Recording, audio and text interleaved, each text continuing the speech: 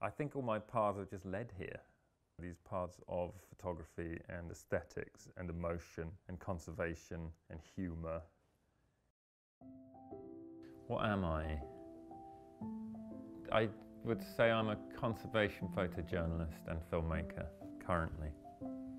So I specialise in telling stories visually, whether it's film or photography, about the often jagged line between the natural world and the human world. I started out in photography as a kind of response to being obsessed with kingfishers, weirdly.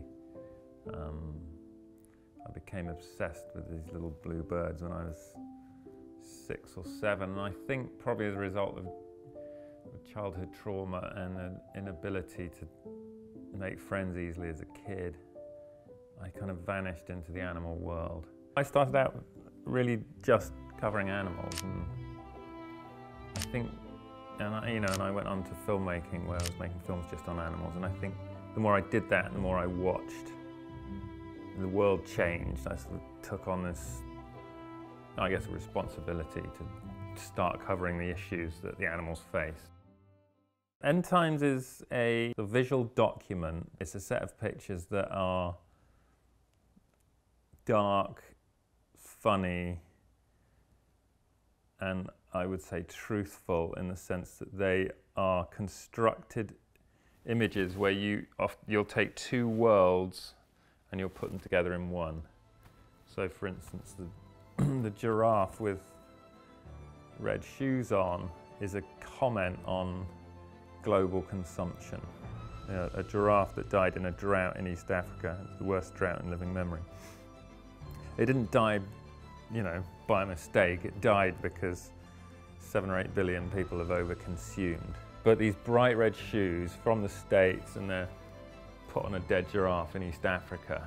It brings those two things together. It tells a story.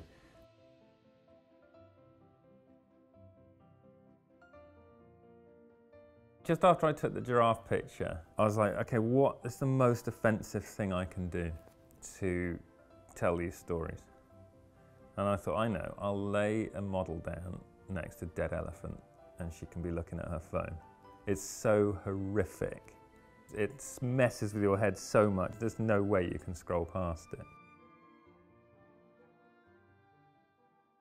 I post them online. I get a lot of people attack me. Actually, most don't, because I think most get them.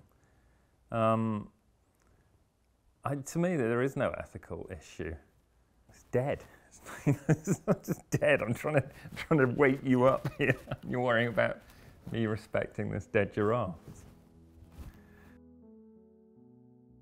So with the otter, I wanted to create something very beautiful out of something that's not very nice, which is a dead otter.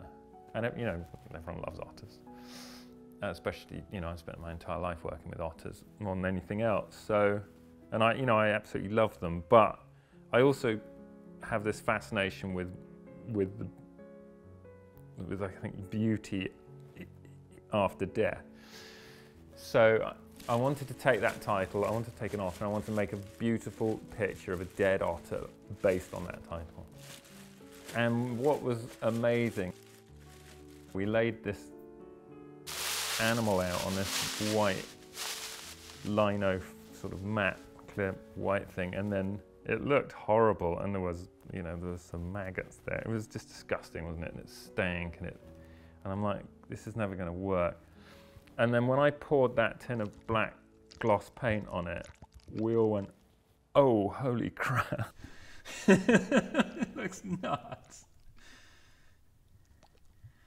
I never thought it would look that good. I mean, it took hours to light it and get it right, but we, ended up with something that's otherworldly. It looks like a sort of weird black otter in outer space, and it's encased in its bubble. It's a very odd picture, but I think very beautiful.